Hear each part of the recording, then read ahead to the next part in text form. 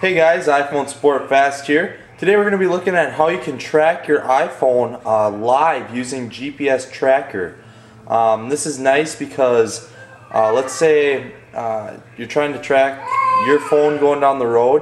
You can just hop on the internet and you can track the footprint of your phone live as it's going down the road. It's actually pretty accurate too.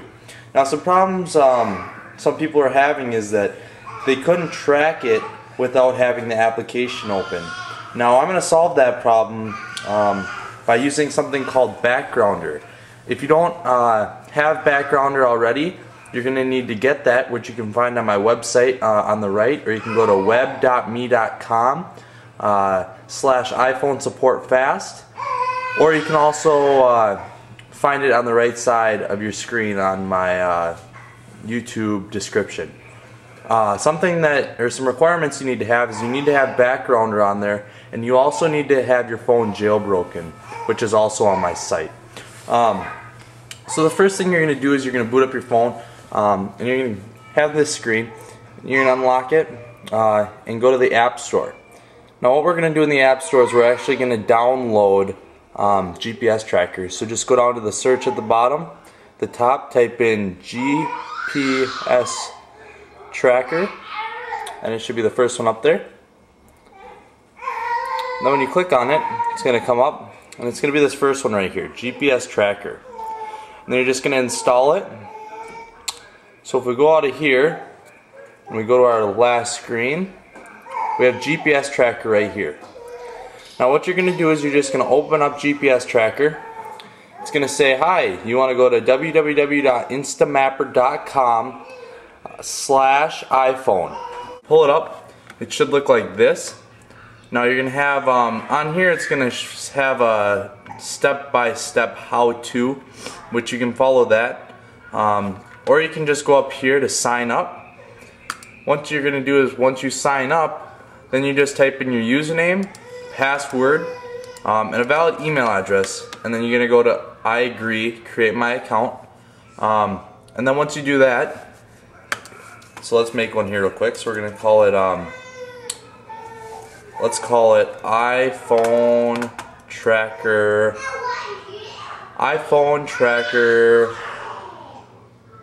Help. Type in a password. no@no.com is what we're going to use for a fake name.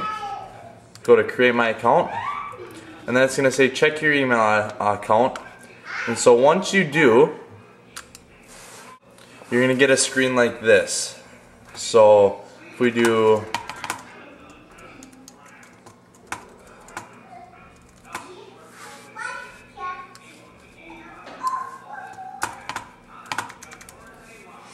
if we sign in, we're going to go to devices, and we're going to go add a new device. You put in a label for it, so we'll put in iPhone test, press add.